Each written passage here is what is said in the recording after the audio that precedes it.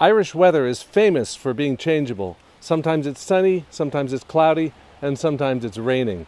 That's what happened to me on this one. It went from sunny to cloudy, and I had to rub it out halfway through. So follow me on this painting and you'll see what happens.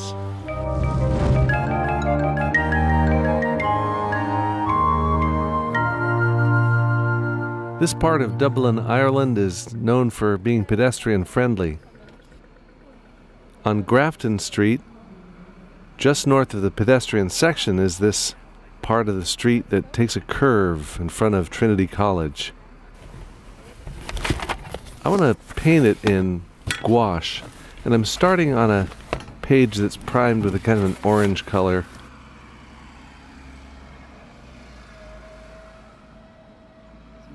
And I'm measuring out the size of the buildings using a water-soluble colored pencil.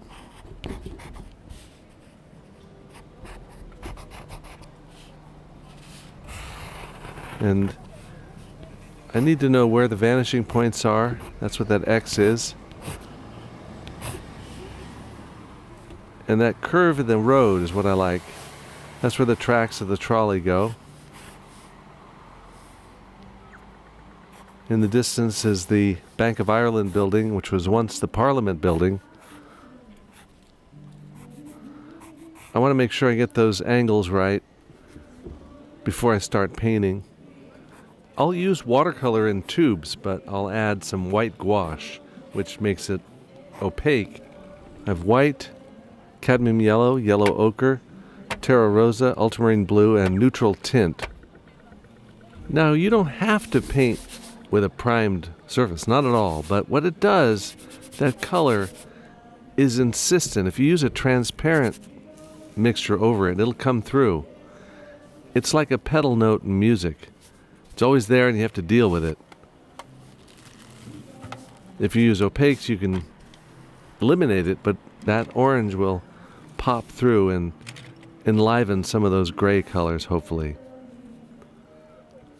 I'm putting in some darks on those framing buildings on the left and in the shadows under the columns. Over here on the right.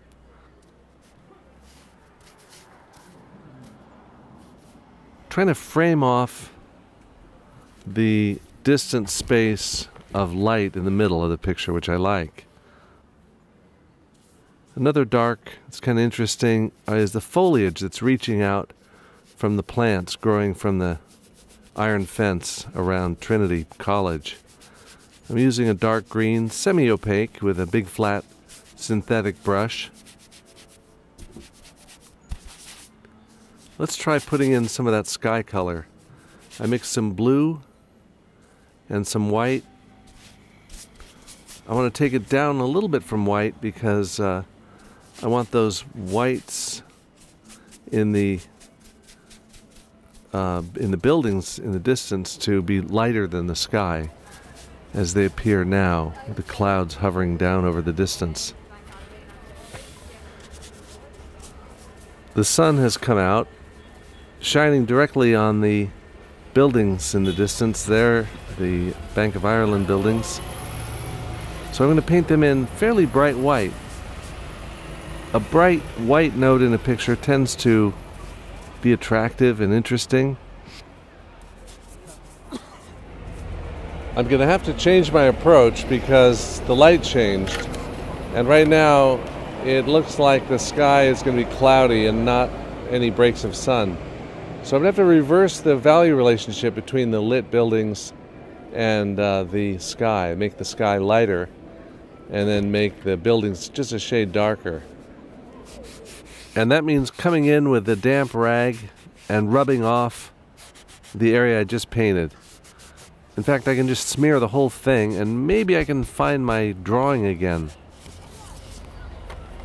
Darn, this is a big change in the lighting. I don't like chasing light effects around, but this one, I think it's going to stay overcast. Usually when you have an overcast sky, the sky itself is the lightest thing in the picture. Lighter than a white building, for example, with vertical walls. So let's cover over that sky with a something closer to white. And I'm painting around the silhouette. Can't really see my drawing that well, but that's okay. I can kind of look at the scene and draw the contour with this brush. And you see how that orange underpainting forces me to paint a little past the edges, or else it'll peek through if I only paint up to the edge of the contours.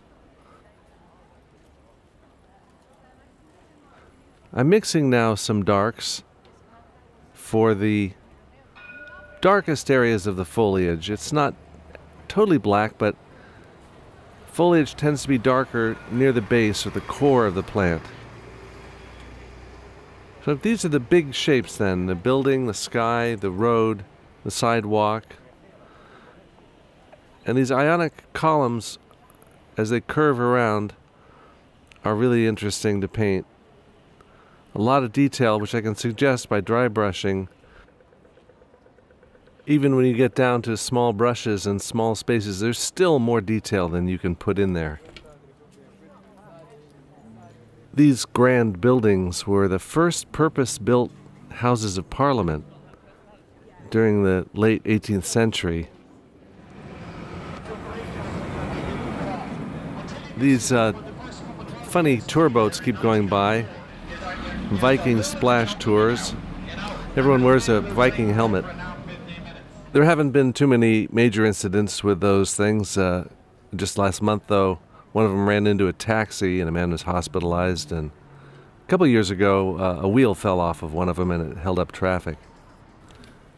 Dublin has a great bus and train system, but one of the most favorite things is the luas, the tram or trolley system, the light rail, which travels right through this point that I'm painting, and that's why I'm trying to hold my breath to paint the tracks for the luas. The word luas means speed in Irish. But I'm taking my time to paint these rails, or else they'll look wacky. While I've got that color on the brush, I can paint, or at least indicate, the buildings on the far side of the street, some of the older ones, which have that ionic column structure behind all that scaffolding and all the cables and wires.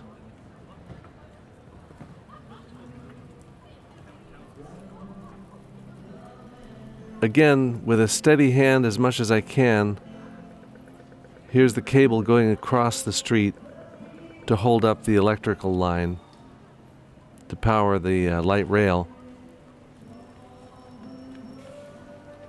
It's not that small of a brush, but with the tip of it I can get a small detail if I need to.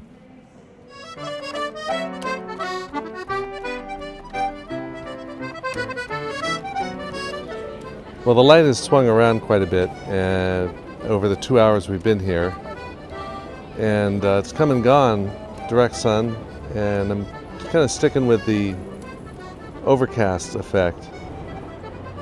So I'm going to have to finish it up pretty soon here. And there's a million details I could put in, but I'm going to have to draw the line somewhere. And as a final touch, I can put in a little Carbothello pastel, some white pastel in the sky.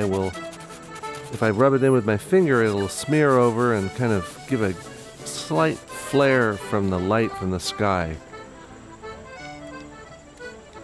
And here's the final painting.